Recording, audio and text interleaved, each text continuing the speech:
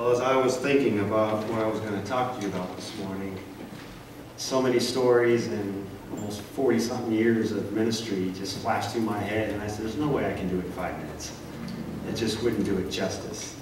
So I started to think about what to talk about, and the Lord just kept putting on my heart is, just get to where the rubber meets the road. Why do we do missions, and what is it about? And so many stories of incredible ways that God has worked in my life, and through my life into other people's lives. And it seems like missions just seem to just entwine themselves through me.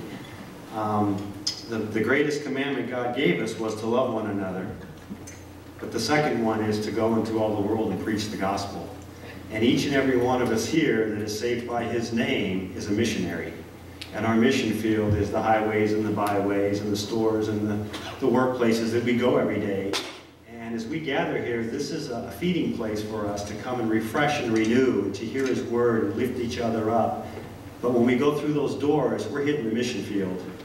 And that's what we need to be like as Christians. We need to go out into the mission field and save the lost like He asked us to. That is our job to do as Christians.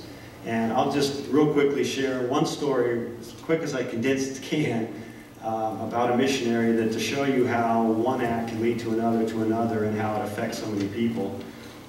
I had a customer in our store that was a very obnoxious, terrible, not so nice person that I dealt with all the time. He was a landscaper, and just always seemed to be in a mess, and liked to drink a lot and get high a lot.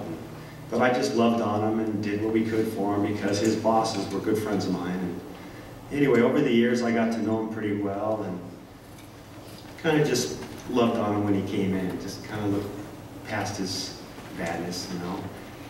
And then one Sunday morning, we had a lady come forward during an altar call, and she gave her life to the Lord. And over the next few weeks, we got to know her and found out that she had a marriage that was on the rocks, and life wasn't so great, and we needed to pray for her husband. He would not come to church, wanted nothing to do with it, and didn't care what she did, just leave me alone.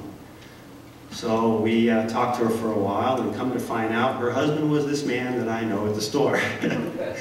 So, to cut through a lot of years of this stuff, anyway, long story short, we decided to do a Memorial Day service for veterans at Grass Valley Assembly. And we put on a full Vietnam reenactment, and we had color guards. I was one of the Air Force, and we carried the flags forward and just did all this. We packed it out with over 300 veterans 4 times. And we asked this young man if he would come and be a part of this. We knew he wouldn't come to church, but he might come for this, because he was really a military enthusiast, and he liked the military, and he was kind of a Rambo type. And so anyway, he agreed. And he said, I'll come check it out. If it's something I think I can do, I'll do it. If not, I don't want no part of it. And I said, well, it's not a church function. It's for the veterans. So he came, and he got involved in it, and we got him going as a soldier.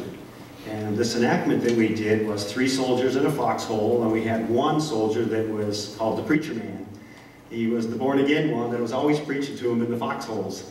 And we did this reenactment, and we had bombs coming in and helicopters flying. And anyway, the preacher man ends up getting these 3 young men saved. And then we flash forward 10 years later, where they come to Washington to the Vietnam Memorial Wall. And they're all dressed in suits, and they're looking for the names of their comrades. And they come upon the preacher man, and they all put their hands up on his name. And what we had done is put a smoked plexiglass screen up. We hand wrote 250 names in grease pencil on this wall. And when they touched his name, we backlit this plexiglass wall, and behind it was the silhouette of the preacher man touching him back. And that touched this young man's life. And 3 weeks later, he came to the Lord and got saved. And grew and was on fire for God. And over the next couple of years, just grew and blossomed. Their family came back together. Their marriage was back together. The kids were all in church. And you know them today.